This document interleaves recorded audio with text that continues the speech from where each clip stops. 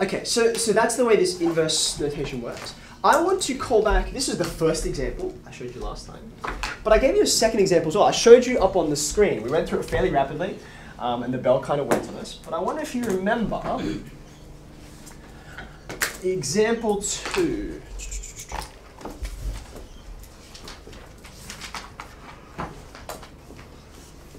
Okay, it was this guy, right? It was this guy. Now, x squared plus 1. What would happen if I do this switching around business, okay? So now I'm talking in terms of f and x instead of y and x. So I'm not going to switch x's and y's, I'm going to switch these guys, right? So let's find what the inverse of this is, okay? To find the inverse, I swap inputs and outputs. Now this is what we wrote before. We wrote this last lesson in terms of x's and y's, but it looks ever so slightly different when you've got these x's and f's. Okay, so here's what I'm going to do. Firstly, I can see that, you know how we wrote down, no, I dropped it off the board, that you've got the area of a circle, and it's a function, right? So therefore, really, in terms of function notation, I ought to write it like this. But no one writes it like that. You haven't been writing it like that for years. You kind of know intuitively. Area is not just a number, it's a function. Okay, that's what it stands for. So I'm going to do the same thing here, okay? I'm going to leave out that of x. I'm just going to say f equals x squared plus 1. And I just want you to have in the back of your mind, f isn't just a number, it's actually a function, okay? Right, now when I switch, right, I'll put that x there where the f used to be, okay? And where I put x, well, now I'm working out the inverse function. Okay, so I'm going to put in there f with a negative 1. Okay, so now I'm talking about the inverse. I've switched them over. Okay, squared plus 1. You okay with that? Okay, can we rearrange this a little bit so that just like I have here, I've got f inverse. I make that the subject. Can we do it? Do you think we can? Yeah.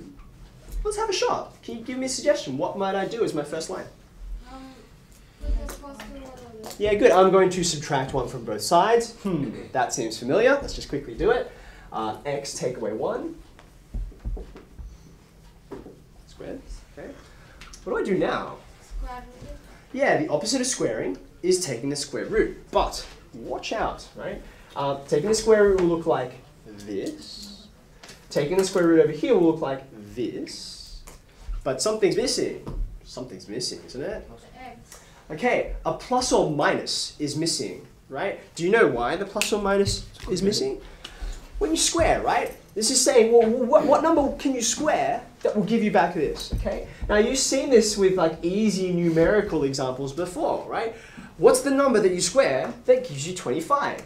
And the answer is, well, 5 is one of them, but it's not the only one, is it, right? You can get the negative as well. Okay, negative 5, you square it, and just like we saw in the morning, the negatives will cancel. So here, it's not just the positive square root. I have to include this guy. Do you remember that? Okay. All right, now, let's tidy this up.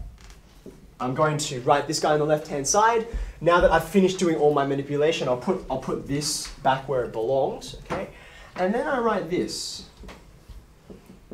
Now, this is both really good, but also really bad, right? Because we're talking about inverse functions this whole time, right? Inverse functions. Go back to like last week's notes. What is a function? What was our definition of a function? We talked about like currency and stuff. A function is, like it's a rule that will take exactly one input and give you what? One output. Exactly one output, right? Exactly one in, exactly one out. I have a huge problem here, right? If you give me one in, this one symbol single-handedly says, I'll give you 2 outputs, right? Do you see that? I mean, just as a quick example. Example, let's put in a number like, say, oh, I don't know, sorry. 17. 17, okay? When I evaluate this guy, I'm going to go plus or minus, square root of. I'm just going to faithfully replace all my x's with 17s, okay? 17 take 1, which of course is 16. And so I've got two numbers. this is not a function, right? This is, in fact, what's it called when it's not a function? Starts with R. It's a relation. Like these two quantities, they are connected. They are related. That's fine. But they're related like a circle is. Okay, I'm getting two numbers out. Okay, so this is in fact not an inverse function. So I'm just going to write that. Okay, this is not an inverse function. Okay, and the reason why is it doesn't just have one output for every input. At least in this case, and I only need one, it's got two, right? Or I could have 3 or 4, depending on the function you get, you'll get a different inverse, okay? It is an inverse, what did we call it again with an R? A relation. Right? It is an inverse relation. I get 2 outputs for 1 input. Bless you. Okay.